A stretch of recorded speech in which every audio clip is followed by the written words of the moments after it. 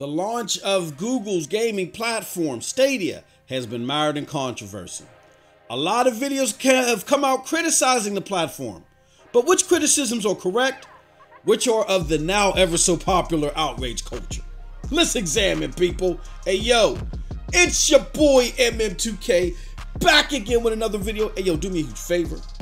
Hit that like button, hit that subscribe button, rock those bells for notifications, please, so you know when your boy's dropping these doses. I appreciate all of y'all straight up because you know the deal. I'm not too proud to ask. Let's get into it. Okay, so this is the medicine, not quite so the medicine. I don't have my normal backdrops, but what I wanted to do is I wanted to show you something that pretty much amazed me. What you're looking at on the screen right now is you're looking at Destiny 2, the collection, which is exclusive to the Stadia Platform Pro members, free of charge. All right. And I wanted to show you this playing from the Chrome browser. That's what you're looking at, folks. But we're going to talk a little bit more about that. Let's talk about this whole Stadia launch thing and how it's caused so much controversy and so much discussion. And at the end of the day, I love it. I'm going to explain to you why I love it too when we get to the end of this video. But I love it. Okay. And we need more of this. But I want to separate the truth from the falsehoods, because you know we got a lot of people that want clicks. They're thirsty for clicks out here, all right?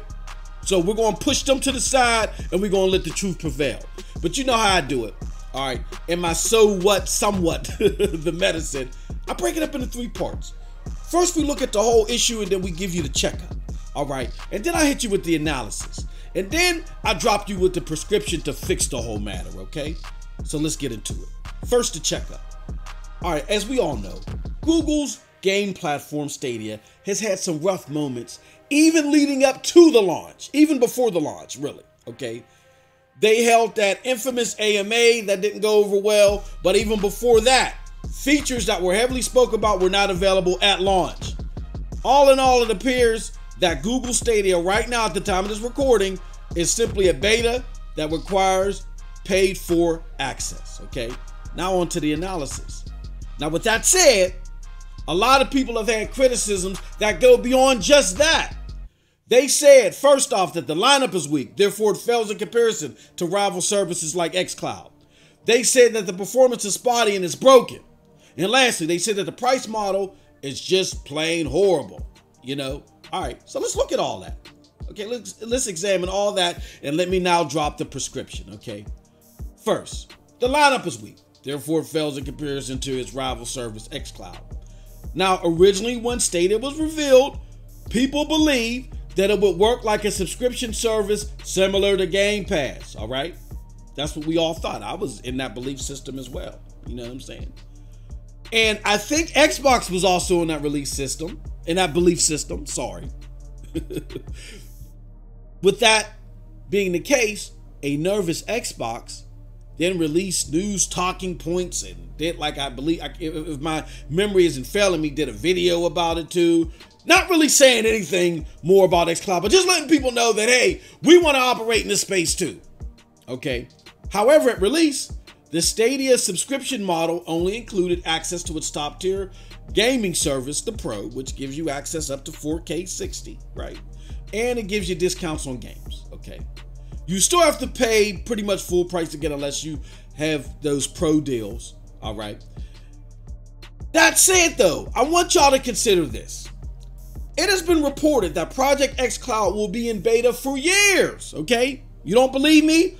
Go check out Podcasts Unlocked that aired around, I believe, November 20th or November 22nd. It's their post-XO 2019 show where they discuss the likes and dislikes of what happened at XO 2019. And in it, Ryan McCaffrey talks about a lot of the interviews and discussions that were held around that time, one in which included Phil Spencer talking about how Project xCloud is going to be in beta for years, okay? Now, during the launch of this beta, it's only rolled out to Game Pass subscribers and Xbox Live subscribers, to our knowledge, right? I don't know anybody that's voided those services that's been given invitations to this beta, right? So, and also with that though, also to be fair, also with that, the service does come with 50 games. But the real deal Holyfoot about the situation is that all 50 games don't work properly and they're not all stable with the service across all of its supported platforms. All right? Some are only stable barely, or perform okay when connected to good Wi-Fi. Few are stable across the board, whether it's Wi-Fi or 4G. And that's only, when I say stable for xCloud, I mean it has noticeable input lag that hampers your playing, but it isn't horrible. You know what I'm saying? And that's only been reported from a lot of our knowledge on top-end devices like Samsung Galaxy 10s and S9s. You know what I'm saying? I've been testing the system out, and I can tell you, in real world play testing on platforms that other services like NVIDIA and Shadow work well on, they heavily outperform xCloud. All their games work there, all their games look good, and they perform and they're stable, not xCloud. So you got that. However, on Stadia, on all of its supported platforms right now, they play smooth and all their games act that way. So when you look at the terms better here in this question, better is subjective. So therefore I ask you, all of you that are listening, do you simply want to interact with a bunch of titles on your phone, regardless of performance, because you don't have to pay for each said title? Or do you want smooth, viable gameplay on all of this supported platforms? Me personally, I prefer the latter. You know what I'm saying? And what I say that to say this. Xbox, we got to get you into a space to where if you're going to release something, it works. Stop it with the excuses. Stop it with the half-assedness, okay? You know what I'm saying? I get that Stadia's launching. We're going to talk about that. Has some problems. But at least in the performance area, it's stable. Can I get that from the richest company in the world? Can I, please? All right. That's it. Let's go on to the next item. People saying that the performance is spotty and it's broken. As I just showed you in my video, and I'll drop a link to this actual video down below, just in case my recording doesn't do it justice. That the input response is like spot on, definitely with a controller. Definitely spot on, okay?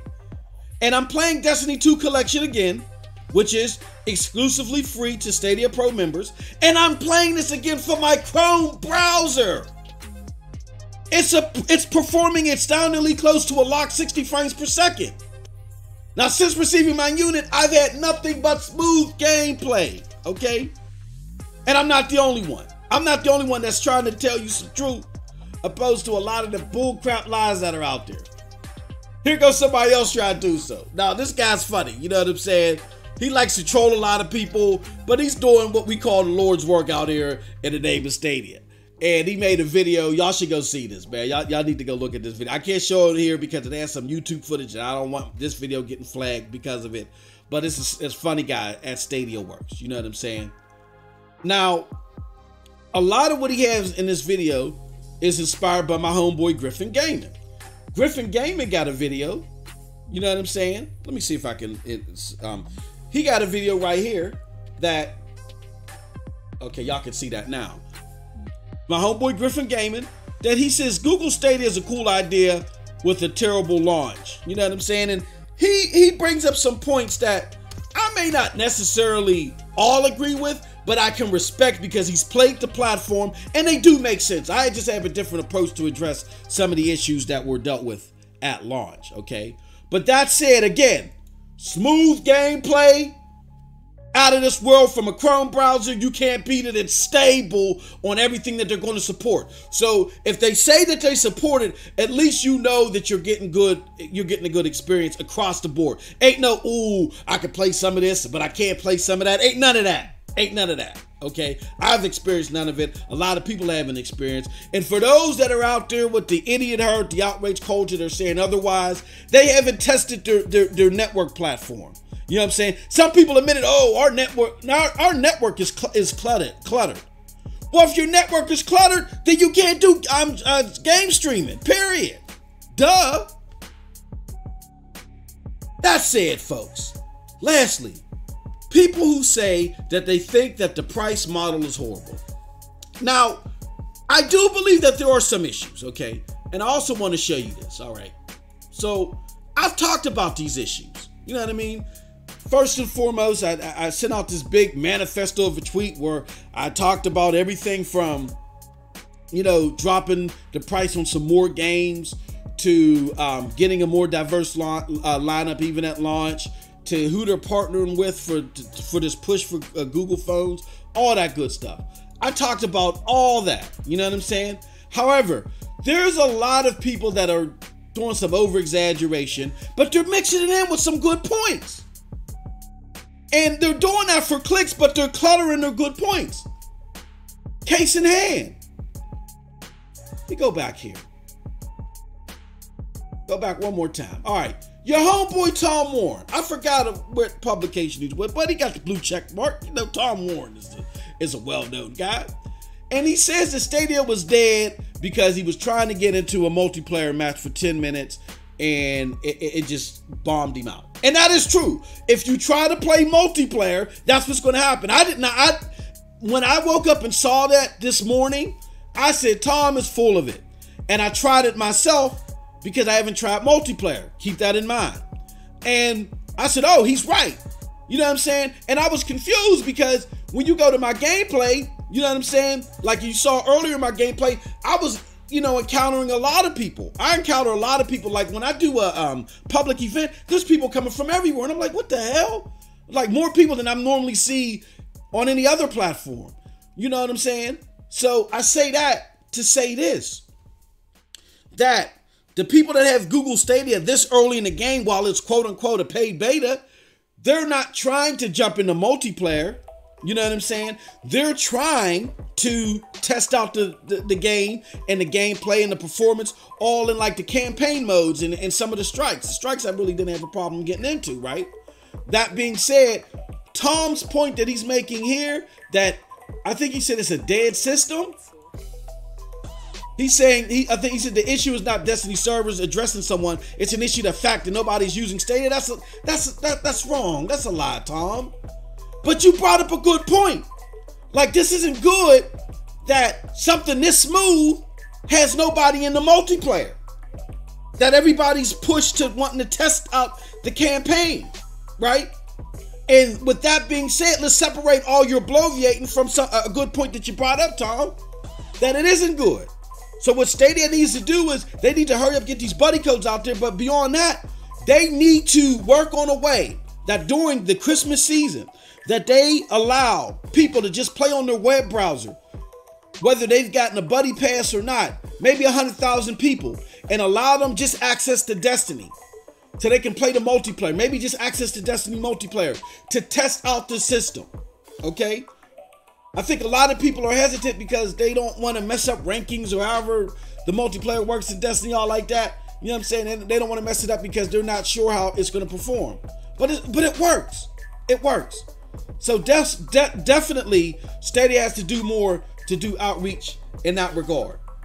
That being said, you know what I'm saying? Again, is the launch perfect? No, it's not perfect. But we got to separate the over-exaggerations and the lies from what's really going on out there. It's not perfect. It's not a perfect launch, but due to their goal, they have plenty of time to make it up. Do not listen to the naysayers, okay? Let's not fall victim to the idiot herd wing of the outrage culture. Let's stay informed, okay? And hopefully this video has done a lot to help you do just that. And with that said, that's it from your boy MM2K. Hey, yo, let me know what you think, what I had to say about this in the comment section below. Because like always, who cares what I think? But if you did like what I had to say, you can check me out on links below to follow me. Hey, yo, check me out with the PNTS network. Check me out with the Broadband Bullies. Check me out on the Hard Knock Digital Culture. All the links to that are below. Because we are about doing the truth here. We're not about clickbaiting. And that's it. You guys, whether you got an Xbox, PlayStation, or even Stadia, PC too, y'all have a wonderful, wonderful gaming day. I should throw Switch in there too. Peace.